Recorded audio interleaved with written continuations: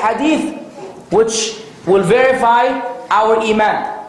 Either it is authentic or it is fabricated.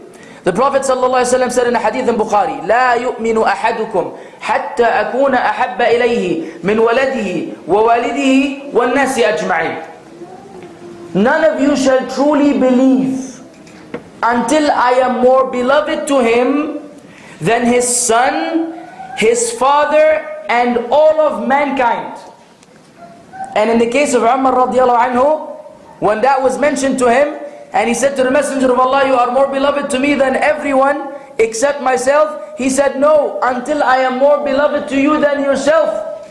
Then Umar recalculated his math and realized, hold on a second. Do I really love myself more than the Messenger of Allah? And he retracted his statement out of sincerity, not that he was trying to play games. He said, now, O Messenger of Allah, you are more beloved to me than myself. He told him, Al-ana ya Umar. Now, Umar, you have reached the epitome of faith.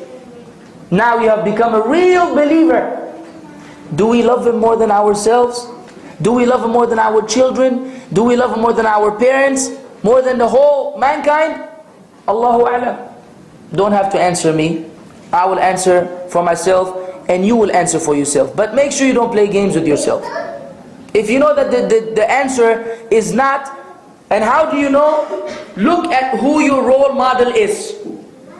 When you are in a situation, when you are given a choice between the sunnah and someone else, who do you choose? We go through this every day around maybe 150 to 200 times. You go to work and your boss says, hey, I don't like XYZ.